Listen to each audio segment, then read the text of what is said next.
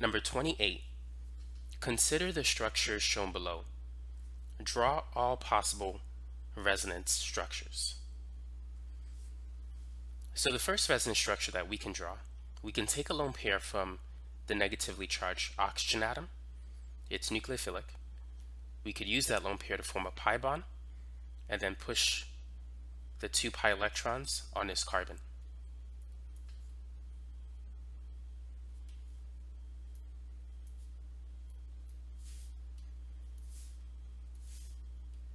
So we're going to get a carbanion, a carbon with a negative charge.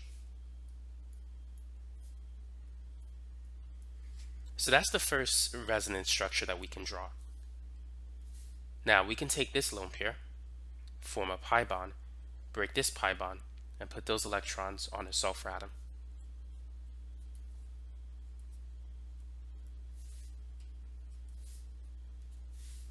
So now the sulfur is going to have 3 lone pairs, and it's going to carry the negative charge.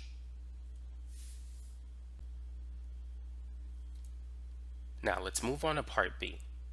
Identify the major resonance contributor.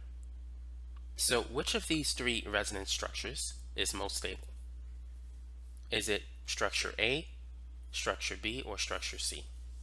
Is it better to put the negative charge on the oxygen atom, the carbon atom, or the sulfur atom? So in the periodic table, here's carbon, nitrogen, oxygen, fluorine, and here's sulfur.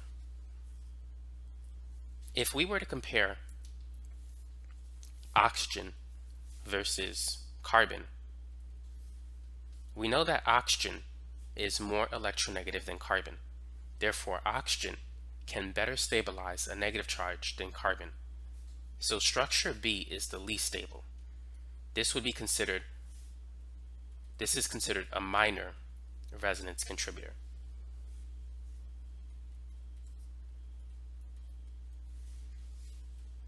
Now, what about comparing oxygen and sulfur?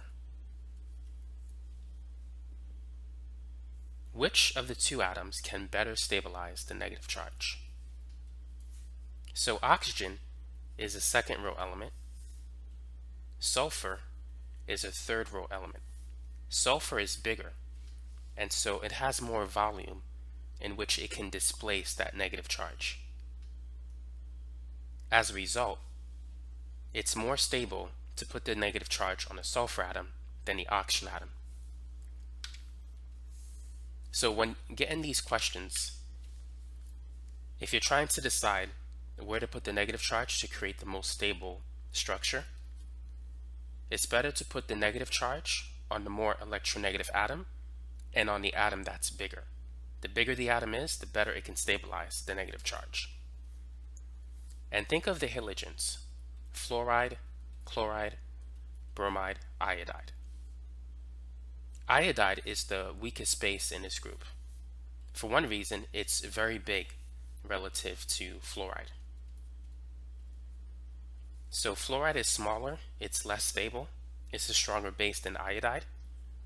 For one reason is that negative charge is concentrated in a smaller space, whereas this negative charge is more dispersed over a larger volume.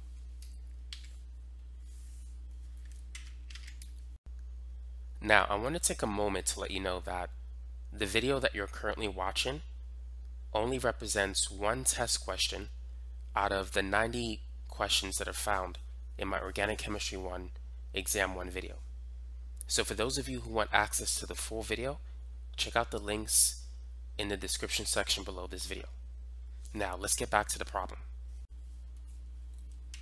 So atoms that are large can better stabilize a negative charge than smaller atoms.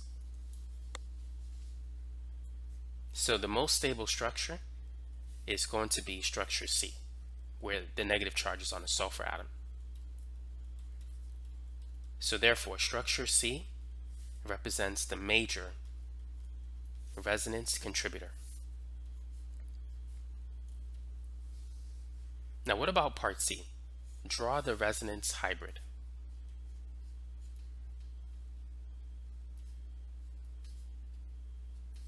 So first, let's draw the things that don't change. Sulfur will have at least 2 lone pairs, and oxygen will have at least 2 lone pairs.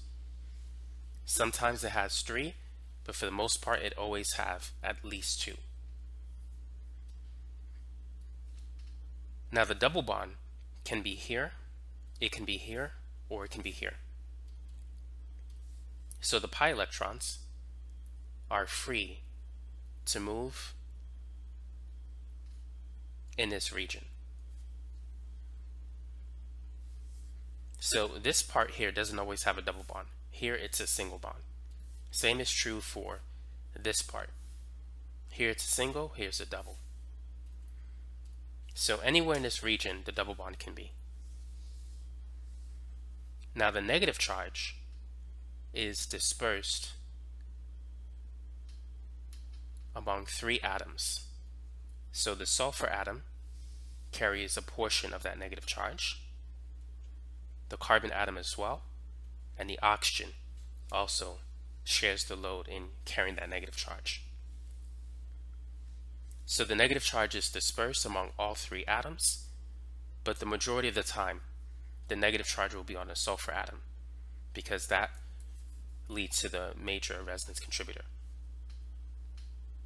So the real resonance hybrid is going to look more like this than like the other 2. It's not going to be exactly the structure, but the majority of it will look like this because this is the most stable structure. So the closer the 2 structures are in energy, the more similar they will resemble in actuality.